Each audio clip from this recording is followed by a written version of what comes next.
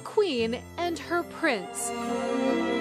Their love story played out in front of the world's cameras across 7 decades, and the world saw a couple who couldn't take their eyes off each other. Historians say the bond was real and unwavering from the start. The love affair blossomed almost immediately. Philip Mountbatten first caught Elizabeth's eye in the summer of 1939 during a family trip. She was 13. Philip, then the dashing Prince of Greece, was about to enlist in the Royal Navy. Princess Elizabeth saw this 18-year-old, 6 foot tall, incredibly handsome. He was nicknamed the Viking, and she fell desperately head over heels in love with him at first sight.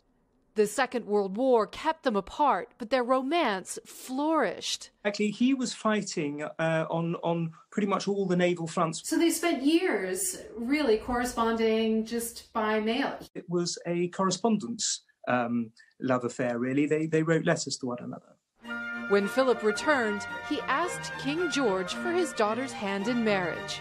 With the war over, the wedding was a reason to celebrate, broadcast on the radio around the world, the royal carriage procession arriving at Westminster Abbey, where on the 20th of November 1947, Elizabeth, the heiress to the British throne, married Philip, who became the Duke of Edinburgh.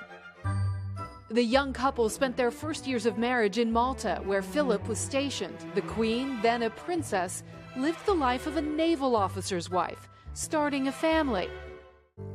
But just 5 years later, her father, King George, suddenly died, and Elizabeth would become the new monarch. Philip, giving up his career and kneeling before his wife, just crowned the new Queen of Britain. This was a very modern marriage. This was something that was revolutionary, frankly. He was a man who was a highly competitive person. The whole of the rest of his life, he's got to stand 2 or 3 paces behind the most famous woman in the world. Over the decades, they danced together, met heads of state, hosted countless garden parties, enjoyed their shared love of sports. There were rocky patches, but many more smiles and happy milestones. Their devotion to each other clear. Tolerance is the one essential ingredient of any happy marriage. It may not be quite so important when things are going well, but it is absolutely vital when things get difficult. And you can take it from me that the Queen has the quality of tolerance and abundance. He has quite simply been my strength and stay all these years. Prince Philip was the longest-serving prince consort in British history.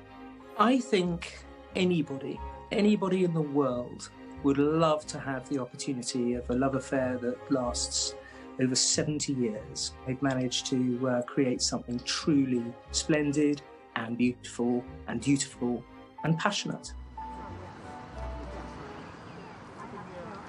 And the focus now turns toward how to honor Prince Philip over the next couple of days, what his funeral services will look like. Now, typically there would be a large procession.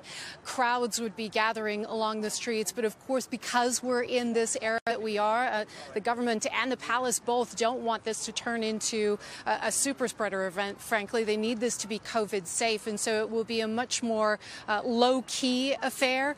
A lot of this is in flux, and we expect to hear more details over the coming days, but we do know that Prince Philip's funeral service will be at Windsor, same place where he spent so much time with the Queen over the past year and where he passed away today. Guys? Yeah, not a state funeral, and then they'll have to tone it down because of the pandemic concerns. Kelly, thank you very much.